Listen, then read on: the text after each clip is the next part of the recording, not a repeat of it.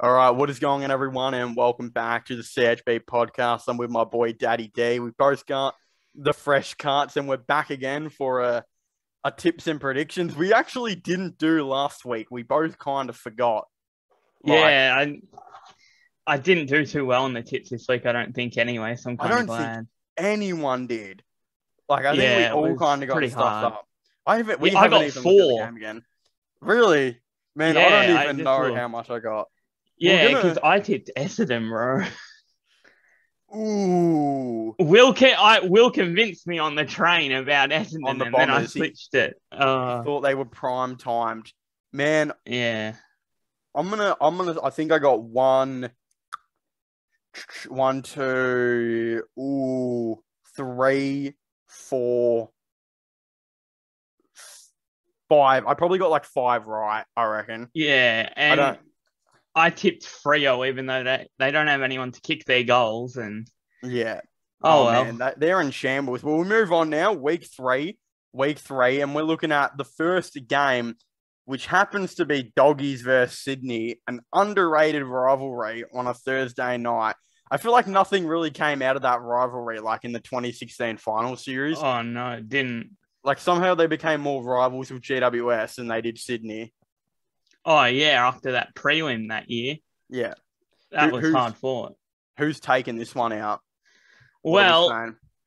I'm pretty excited for this game. I'm pretty sure that the Dogs will bounce back because they have to eventually, and everyone's predicting obviously them to be top four. Mm, And I did see something the other night where teams that had lost in the grand final by a fair amount, they dropped pretty far. But the Dogs just have such a good list. I don't think that they will drop out of the eight, considering everyone else that's in contention for it. So yeah. I'm tipping them to get it done at home against Sydney, who will be coming off a massive week, off a massive game last week. Mm, So I will go with the Dogs. I think it will be only like a 4 or 5 goal affair yeah. difference, but I I will go agree. the Dogs. I think with the Doggies, it's like one of the most weirdest teams in the league because I look at their list and I'm like, this team should be good for the next 5 years. Like you got Oh, their players are quite young. is it Sam Darcy? He was the one, right? I know his last name is Darcy. I Oh, can't they remember got his first name. drafted. Yeah, yeah, yeah. Yeah, yeah. You think I about him, he should be their future key back for the next billion years. Jamara and Norton should be their future keys. This team should be fine. The issue is I really feel like they're like one of those Robbie Tarrant players away. Like they just need that oh extra key yeah, defender. Like I feel desperately. I feel maybe nearly more bad for Alex Keith than anyone in the game because that guy, man, he goes through it. He's taking on like the Yeah, two best forwards every and single week. back there to help him, he's only got like Ryan Gardner as the other tall who Yeah. got drafted in like the mid-season draft or something. So they definitely need another key back. And if Darcy can get in the team, I completely forgot that they drafted Yeah. him, to be honest, I think and he's that he out was on for a their long list. time too. Yeah. Yeah, I don't think he was ever really going to play much this year. But and there's also is he a key forward? Is he a key back? I think he'll definitely be a key back on this dog Yeah, side. That's they very have to obvious. be. Yeah, they have to send him down back because there was talks about moving Norton down back, but you Yeah. simply can't do that now. Like, yeah, he'd be great back there with the Mm, contested marks, but he's just so valuable up forward. yeah. I definitely have the doggies winning this one though. They have to come back. Their back line is just so bad. Like I don't understand how you can have Yeah. a top three midfield and then when their forward line's on, it's obviously a top eight caliber forward line easily. But their back line is, I think, one of the worst in the AFL at times. When they're on, they're definitely in the middle. But like there are games when they just get smacked around. Like look at the grand final. The back line got Oh, toyed yeah. around easily. And their midfield turned it on and got them back into that game in the grand final. But when Melbourne came back at them, they just had Yeah, nothing left just to give. yeah, So they couldn't it do goes anything. under the radar how poor the doggies' defense actually is Yeah. because of what they've achieved. But yeah, you do make a really good point. Yeah. Well, I don't know. I guess we could probably go on to a different video on how they fix that. But I think what we're trying to get at here is the doggies are too talented to go 0-3. Way Oh, too yeah. talented. You can't. And the Swans are I don't know if they're a talented enough team to be a 3-0. That's my thing. That's my thinking is I think the Doggies have to win this one. People are really jumping on the Swans now yeah. after that game against Geelong. But you'd need to see more of them. I mean, it's only 2 rounds in, and the Dogs need to win this because it's a long way back if they even drop another one in the next couple of weeks after that. I'm pretty sure they have us the week after at the G. Yeah. So that's another game that they could drop. So it is pretty much they have to win and get back on track. Yeah. D's versus Bombers, MCG. We've got 2 Friday night games next week. Riddle dumb me this. Fixturing. Yeah. D's easily. The Bombers they are in shambles. They have one of the worst forward lines in the game. I saw people saying they have the worst forward line in the game. I'm not going to go into if they do, but my God, watching their forward line try and play was one of the worst things I've seen. It was horrible. Peter Wright was on at the start of the game and then just completely faded out. And they were just playing at nothing the entire game. I can't believe they only lost by like 20 points or whatever it was. But like they need Stringer to be firing, and they've got Stringer in the middle most of the time now as well. So they need him to be kicking goals. And then like they're relying on Archie Perkins to pop up and kick some. Like their forward line is really they desperately needed Ben King so bad. Yeah. They have the worst small forward depth in the league. Like Tipper's gone. What happened to old mate Mosquito? Is he still in the league? I'm pretty sure Mosquito, right? He might have retired or like left the game. I don't know if he's still on their list, but you'd hope he still is. Like he was pretty exciting. And even whether he is or not, he's not playing. Like, where are their small forwards? And they don't have a genuine key. Like, Peter Wright's cool and all, but I don't know. I feel like Peter Wright needs to be the second option / backup ruck. Definitely. Peter Wright cannot be your number one option, especially for a team like hoping to compete for the 8. And like up forward, they've got like, other than Wright, they've got like Devon Smith, who a bunch of Essendon supporters at the game were hating on. Like they do not like Devon Smith. And he was pretty hopeless. So they ultimately just need to draft a guy. They need to, like I was speaking to an Essendon fan, and please don't think we're hating on Essendon, because I had an Essendon fan text me, and he actually asked me why are they worse this year than last year. And I think this is one of the very simple cases of you need to take a step backwards to go forward, because they need to draft a key forward with a top pick this year, and then you could realistically be on very soon. And man, there's a player who I want to get into who I think has really revolutionized himself as a player, and as a guy who I think teams will look at this type of player now. But I feel like Essendon, almost like, did you watch Levi Casbolt for the Suns, bro? This week. Yeah, did you see him this week? No, I didn't see that game. I got home right as it was ending, I think, or 15 minutes after. Man, if they didn't have a Levi Casbolt on their team right now, he was taking big contested marks all across the ground, and he kicked a couple snags, and I think he did the same the week before. You almost think Essendon just need to pick up maybe one of those D-listed guys that are just floating around that could use that second option. Yeah, you're right. I mean, somehow the Suns only lost by 13 points. So I'd like to go back and watch the highlights of that game. If they had Ben King, they were winning that game. Because Casbolt and Chol did so well. You just not like Casbolt, no matter how good he's been this season, it's still Levi Casbolt. You can't rely on him they're playing to the best of their ability. Yeah, their ability. Like, this is the best Casbolt's probably ever played in his career. Like, he has been very good on the Suns. But yeah, I feel like the Bombers, they need to draft the dude and maybe sign a guy. But yeah, the D's easily win it, I think. Yeah, and me and Will were saying after the game, like, Essendon really kind of overperformed and exceeded expectations last year, and the supporters probably needed to reevaluate where they were at before the season, especially with the list they've got. So they've kind of been getting found out. So obviously, I feel like they were one of the only teams that should not have drafted Hobbs. Like, out of every team for Hobbs to go to, he went to Essendon, which has quite a capable midfield that desperately needed like a key forward, or even maybe could even need a key back one day, and they somehow got another inside mid. Yeah, so their midfield's the best part of their team by quite some margin. Yeah. So the other thing is now we've got Adelaide versus Port Adelaide on a Friday night game. I don't know why they're making us pick and choose on a Friday night. It's makes weird. no sense, bro. They've got like a 6-hour gap between the games on Saturday too. Yeah. So here's the thing. Port are last and Adelaide are 15th. And I'm saying this right now. Port, they need to come out and absolutely destroy the Crows. Like, it has to be like a 60-point win. And I've got them winning because they have to win. Or their season's gone, obviously. They have to respond after last night. Like, that looked real ugly. I didn't watch the game. I watched the Suns game instead. Yeah, but Adelaide, I did catch like a quarter or so of their game against Collingwood, and obviously they didn't look good the week. Well, they looked okay. The week before, but they didn't look too good this week from what I saw. So you'd imagine Port come out and absolutely demolish them. Yeah, really not much to talk about with this one. Port just need to demolish them. End of story. I've got the power. Do you as well, I'm assuming? Yeah, obviously. Yeah. All right, Giants versus Gold Coast at Giants Stadium. This is a very tough one.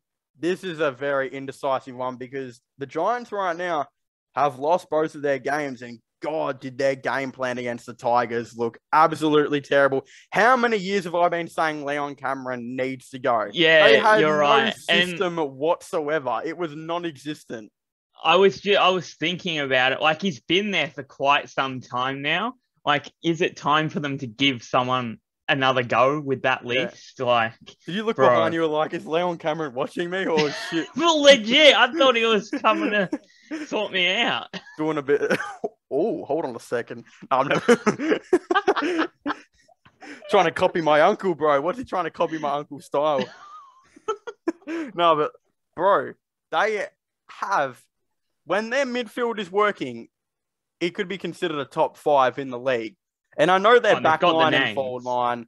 I mean, their forward line is obviously bottom 4 probably in the game, especially with Toby Green out. My God, is it bad? Oh, yeah, they need Toby Green. Their back line is super inconsistent.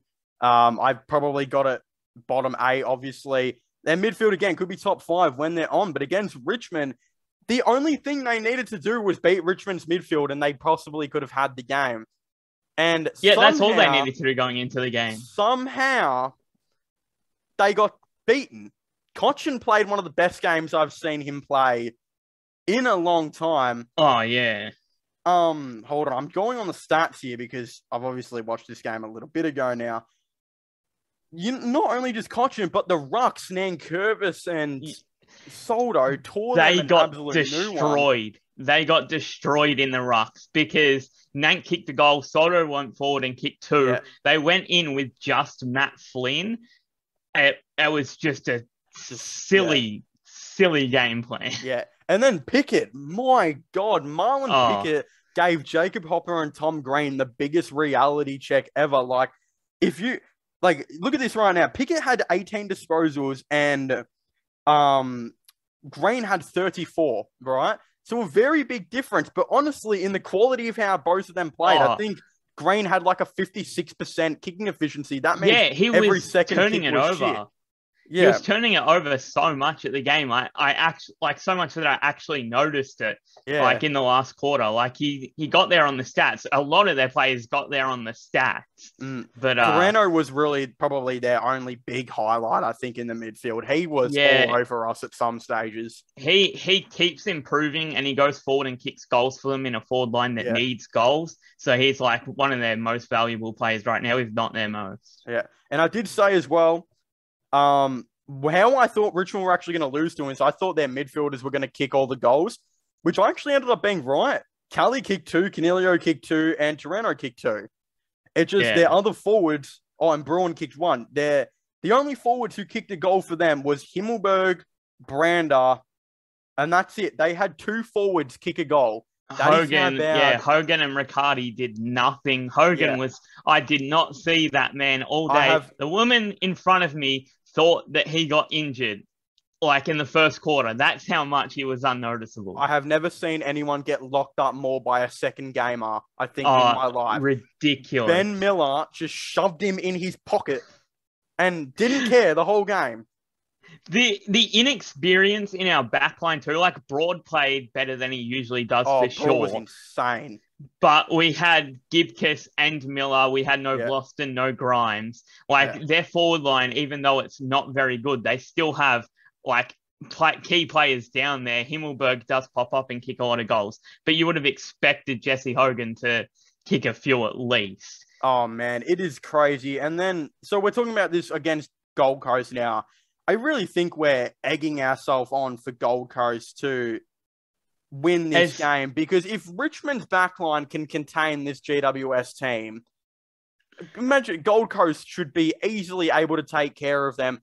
Plus, they've got no Phil Davis now. I'm really wondering who's going to go on Casbolt and Chol, because even though they might not sound like a problem, I don't know who their key defenders are anymore. Sam Taylor and they've got Taylor. They've got Cumming down there. Cumming played all right, I'm pretty sure, but I don't know if he'll go to a man directly. I mean, and then Haynes came back from injury. Really true. Haynes, he was off a couple of times during the game too. Oh yeah. So as much as I want to tip Gold Coast, I just can't go past GWS. Yeah. I think it could be a case of another close game like it was last year. I'm pretty sure there was like a point in it in one of their games last year. So I am going to go GWS because really they should definitely be getting the job done against Gold Coast. And maybe that scoreboard, I haven't watched the game, but maybe it flattered them a little bit against Melbourne. So I will tip GWS, but I'm not confident on them and their finals hopes for this year, despite their list. I've got Gold Coast winning. In fact, what I saw against Melbourne, if they had Ben King this year, they probably could have made the finals, because they were all over Melbourne so many parts of the game. The only reason Melbourne were able to get on top was because every time they kicked it long, they're just Chol or Casbolt just couldn't be there because one of them was already down forward line. The other one was potentially on the bench or rotating with. It just seemed like they needed that extra toll. Oh, and Chol did his hamstring as well, I believe. Oh, did he? He might not be playing. But yeah, I don't know. It's tough. I just feel like, I mean, maybe with Chol out, the Giants could win, but maybe I'll just go Gold Coast because the team I feel like is super talented and their midfield's insanely good at times. Yeah, I'm going to go GWS just because the caliber of their players, they've got to pull something out. It's too good, the players that I have, to be playing like that against such a weakened Richmond team. All right, Collingwood versus Cats now. Usually Collingwood always get the upper hand on the Cats, I feel like. But I almost feel like the Cats need to give the Pies a little bit of a reality check. They're still an extremely young team who has overachieved this far. I feel like they need to come in and just give the Pies like a little bit of that reality check. But honestly, the footy that the Pies are playing, even though it was against Adelaide and Saints, who could very well be not very good teams this year, especially Adelaide, it's still like, well, yeah, the Cats should do something. Yeah. People are going from one extreme to the other with Collingwood. I saw Rowan Connolly, I'm pretty sure, before the season predicted that Collingwood would win the wooden spoon, which a lot of people did. Yeah, which doesn't make any sense when you consider the team that they have. Like, they still have Grundy, Moore, De Goey, Pendlebury. So I think that people are now overrating Collingwood's chances. I heard someone on the radio say that they're in with a chance for the 8. I'm pretty sure it was on Triple M. So I don't think that's the case. Stop it. But I think that they will get a reality check and they'll come back down to earth. And Geelong, Cameron should be, well, he was fit enough to play this week. So you'd imagine next week him and Hawkins would get a hold of them and the Cats will bounce back from last week. Yeah. We love Craig McRae, though. We can't go past our boy Craig McRae. He is the best coach in the league.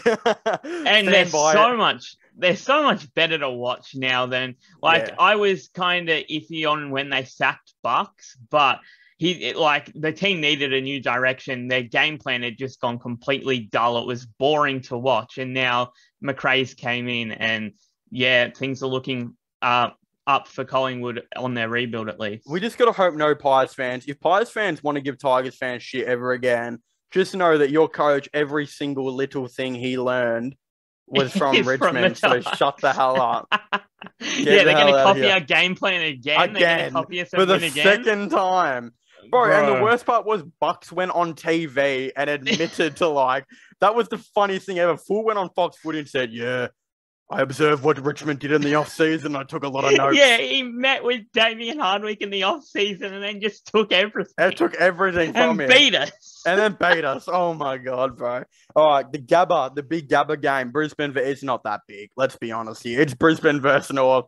The Lions are going to absolutely destroy the Kangaroos. The Kangaroos are in shambles. And why I say they are in shambles is because that Coleman Jones trade is looking terrible. Yeah, because Sherry, he went off today. He played really well, apparently. They gave up a future second-round pick, which could be 21, for a bloke who's kicking it in the twos right now. That's what I said in my group chat. I was like, I hope Coleman Jones enjoys playing in the reserves, but this time for North Melbourne. North Melbourne. It's the same thing. And I'm glad we got rid of him because we have that whole situation forward now with Bolter. But anyway, North need to show something, and I don't think they're going to be able to do it against Brisbane at the Gabba. They would have lost that game against West Coast by the sound of it if West Coast didn't have 14 changes from the week before. 100%. They almost nearly lost it anyway. What the hell happened there? Yeah. Nearly choked the fumble, everything, really. Yeah, they just had nothing against Hawthorn either, really. Hawthorn just did that quite easily. I mean, Horn Francis, he's the main excitement, the only excitement out of their club at the moment. But if North don't come to play, it could get pretty ugly up there, I reckon. They might rock out with the best twos team ever, bro. Coleman Jones and Stevenson both chilling in the twos. I forgot Stevenson got dropped, bro. R2D2, whatever that blokes they got from Collingwood way back. Whatever his name was, I don't remember who he even is, but he's there. MCG now, I really hope Carlton fans, I really hope the Carlton Football Club gives the Hawks the biggest reality check and pumps them by 100, because Hawks fans are starting to piss me off because I think they realized a lot of people had them in last. And when they win their first two games, they were kind of just a big middle finger to everyone. Yeah, and especially after they just beat Port like that over there, they'd be feeling all sorts of confidence. And I'm pretty sure Lee Montagna, it might not have been said that they're in the running for the 8. Get out of here, bro. I still got them finishing last. I don't even care. Middle finger back, bro. Football Club. Nah, bro. I used to defend Hawthorn against you, and then before the season, I kind of came around to them finishing at the bottom end because of the way the other teams were expected to go.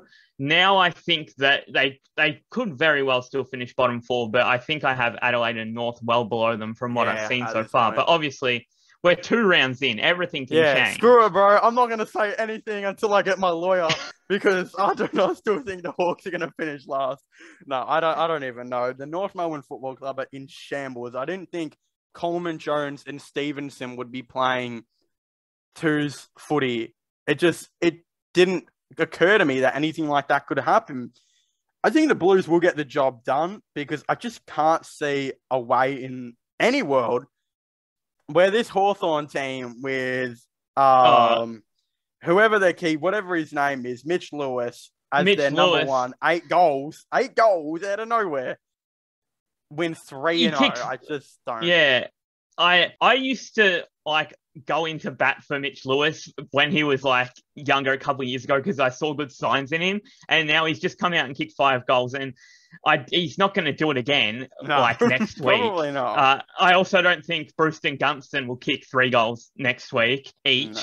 So yeah, you have to go with the Blues, and the hike will be really real for the Blues now. Yeah. And they've got a pretty easy game the week after, I'm pretty sure. So they might be 4-0. You'd expect the Blues to run all over them next week at the G.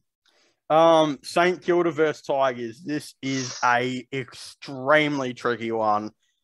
Yeah, Man, I tipped the Giants to beat the Tigers, and we spoke about this. I never tip against Richmond. It's just not something no. you do when you go for them. But with every single thing that was pointing to us, we were supposed to lose against GWS. Oh, yeah. We were not supposed to beat them. And does that strike again? Do we lose against the Saints? Like, is Oh, that Marvel as well? And I mean, it's just tough. We're not getting, our list isn't going to get, I don't think, a whole lot better than what we're kind of rocking with right now. Like, because the players that jumped out were like Marlett Pickett and Parker, this and that. A lot of these improvements. Parker played very well. Like, they are a best lot game older. I've seen him play. Like, Ever, and nearly. he didn't even kick a goal. Yeah. Like, that was really impressive. Also, I would like to say, I think myself and some Richmond Tigers fans would be devastated if Ben Miller gets dropped. That man, yeah, it's a real Giants. possibility though, but he really deserves at least that next game. My thinking is though, why can't Grimes play with these players? Like, is it too hard to say that Miller? Again, the Saints have tools too. Yeah, they've got Membry, they've got King, they've got Hayes, Marshall, Hayes. Yeah. So, and well, Paddy Ryder could come in for Hayes any week now, but yeah, he could play in that team in that backline, you'd think. Yeah. Does Grimes? Because I want to know what his injury is. I think it was general soreness. General soreness. So where does Grimes come in now? Because I still want these guys to play. And obviously he's the captain, so he instantly gets in. And he's still one of your best players, especially when he's on. He could be your best player. So it's like, well, where does he come in now, though? It's going to be really unfortunate maybe for Miller, I think. Yeah. Because we'll just keep playing Gibcus, you'd reckon. And yeah, I feel really bad for him, but he just had to come in and do the job while Grimes was gone. Yeah. Tarrant's going to have another farewell tour. He's going to go play another year for someone else because we got Ben Miller now. That's who the Dogs. We should delist him halfway through the year and let the Dogs pick him up. I grew a love for Robbie Tarrant today. Yeah, he was very good. I'm so glad we got him because we've got inexperienced play, like a more inexperienced side now, and we can just rely on him to make a contest. I don't think he lost a 1-on-1 today. No. He'll just punch the ball, he'll kill the ball, put it out of bounds. I grew a love for him today. I kept forgetting he was a part of our club, but today, man. And I honestly think this too. Either Bolter or Lynch could contend for the Coleman this year. That might stop both of them though, is they both might end up with like 35 to 40 goals each and just keep kicking 2 to 3 every game each. And you're obviously not going to hate that because that's what spells out success, but it also doesn't give either one a Coleman or anything like that. And Lynch is still going to get the hate. Oh, yeah, he will. And Lynch was a lot better today, I thought. He put in a lot of second and third efforts. He did end up kicking the 3 goals, which is all we need from him every week. Like, that would just be beautiful. And last week he was all right too, though. Like, what was really wrong with what Lynch did last week besides the lack of ball that he got? Yeah, true. He only had like a couple of touches. He did kick a couple of goals, but people just weren't happy after the game. Because at the game, when he missed a shot on goal, someone yelled out, "You get paid the big bucks to kick them." And like, he's kicked massive goals for us. He put us into a grand final in 2019. Yeah, so when he kicked 5 against the Cats or whatever. Yeah, he just went off. He absolutely dominated. And people forget that so quickly, apparently. We wouldn't have won that premiership without him, probably. So obviously. We would have never even come close without Tom Lynch, especially against games against round 4. Round 4, when we had all those injuries, and he came out and kicked 6 or something, and we won those games. That was an epic game. People forget how good Tom Lynch was in his first. We would not have the 2 extra premierships if we never got Tom Lynch. Yeah, and people just put that past him. He gets hate because he doesn't go out and kick 5 every week or whatever. Yeah. But I think that Bolter and Lynch in the forward line will work really well in the future from what I saw today. Obviously, it could all go sour next week, but there were really good signs today. Yeah. I don't think so. I think it will go fine. I mean, I can't look. Marshall or no, not Mark. What am I forgetting his name, bro? Dougal Howard. Is he? Yeah. He's still like the main key back for the Saints, right? Because I didn't watch the Saints game No, they've unless he's got injured or something. like Wilkie. They've got Wilkie. They got Yeah, Battle. yeah. But oh, I true. Is Howard I don't injured know or if I didn't really see much of him. I don't know if I is saw him at all. what's. Yeah, I don't think he was playing, but I don't know what like absolute key back they really have. Yeah, because I'm trying to look right now. I'm looking at their team. Yeah, it doesn't look like. Yeah, he didn't play. Howard didn't play. Yeah, he must be injured. Yeah. Okay, so you got to worry about Battle. You got to worry about Wilkie, which whatever. And then yeah, I don't know. I think we'll be fine. I think I'll tip the Tigers. But again, it is at Marvel. If it was at the G, I'm instantly tipping the Tigers. But Marvel, it's a We did go there last year to Marvel and beat them by I think it was 73 points because is that St Kilda, true? I you can't just remember. yeah, I think it was 73. It could have even been more, but St Kilda can show up or not show up on any given week. They could play really well or really horribly. I will go with Richmond just because I'm so elated with what I saw today. Yeah. And St Kilda, they just went over and got the job done against Freo. Only saw the last quarter of that after I got home. So yeah, I will go with Richmond. I couldn't go with the Saints. Fremantle versus West Coast. Off the stadium. That's the last one. Well, it depends on the names Who's that come playing? back because 14 changes this week and they looked okay. I mean, they lost to North, but Yeah. Freo, I just don't think they can kick a really big score, Yeah. but it might not matter. They might just get it done. I'm Freo should be the better team. I'm going to tip the Eagles because Fremantle have. I don't know if Taberner's coming back, but even if Taberner's They coming need him. back, who other than him is going to kick the goals? Yeah, like Who's they going to need be that Schultz. guy? They need Schultz to pop up and kick goals. They need any old random player. They need midfielders to go in and kick goals. I don't even remember. Rory Lobb, they need him to kick goals. But Yeah. I want to go Rory with the Lobb. Eagles. Yeah, I I'm want gonna to go go with with the them. Eagles, but I think I'm going to go with Freo to get it done. Not in the forward line, they'll just get enough done up there to win the game, I I think reckon. Fremantle might be another one of those teams where it's another step Disappointment. backwards to go Yeah. forward, like the Bombers. And the reality is, in the off season, they're going to have the league's top 5 midfielder in the game, Lachie Neale, going to want to come back. I would assume. Like I think that's still written in. I'm honestly still shocked that the Lions didn't get that deal done because you would have thought 6 and 8 or whatever they had. I think it ended up being 8 and 10. 8 and 10 was a lot to knock back for a dude that had a lot of injuries that year. They clearly think that with him healthy and apparently he had a good preseason or whatever, that they could go for a flag, which they clearly can. Yeah, easy. So it did make sense to keep him at least for this year, but I did believe that there was more in that than they played it off straight away. Yeah. I think he could definitely still go back to Freo. So yeah, well, he's a free I agent do get now. what you're saying. The Lions even get anything?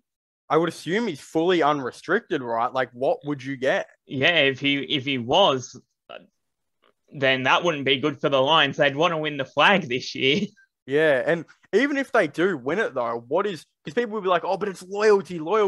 No, it's not, bro. He looks like a simp. From the words we heard, his wife or whatever desperately wanted to get to Fremantle. And I know a lot of men in my life, and they will do anything that their woman says. And I feel like Lachie Neale is that man. If his wife wants to go to Fremantle, even after winning a premiership, then they're getting to Fremantle. Yeah, I did definitely believe there was more in that, and it's definitely still on the cards. I don't know where I'd put like if he was more likely to stay or go. I'd probably put it 50-50 right now because we don't really know anything yet. Yeah. But why we're bringing this up is because he's not really the answer anyway. Bring in Lockie Neal, and you're like, oh yeah, we've got a Brownlow. Like he could easily win the Brownlow this year. That is a fact. But what's more important is, look, I do think maybe they do need it inside mid, especially considering after losing Chera.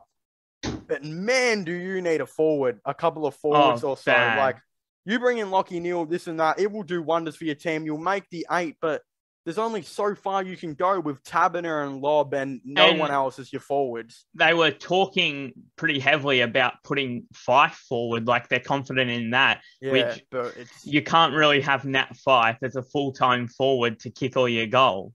Yeah, and you're only going to do that anyway if you were to get Lockie Neal. Like, I think losing Chera immediately put Fife in that. And I don't know who their answer is as a key forward. Do they take a swing on Coleman Jones, who's chilling in the twos right now? Legit, though. Like, it's sad that, like, Matt Taberner became so important for that club to operate on the field because... Exactly. Like, you can't have Lobb and Taberner as your key forwards going into the finals. Yeah. I think we're done with the tips now, though. I think most people will agree with nearly everything we said. Through the wastelands, through the highways.